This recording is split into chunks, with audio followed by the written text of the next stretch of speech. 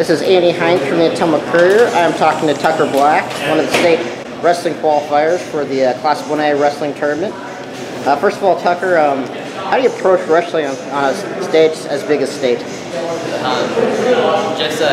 We've treated every match so far this year like it's a state finals match. So now that we're at the well road, they're all the same. What must you do to be most successful at state? Just stay focused, don't make things bigger than it is.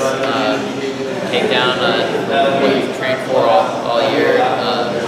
Keeping the eye on the prize. Do you have any pregame ritual before your matches that you go through? I always hit sprints, get my legs going, maybe say a prayer, envision that match from me. I've wrestled the match a couple times before I even step on the mat.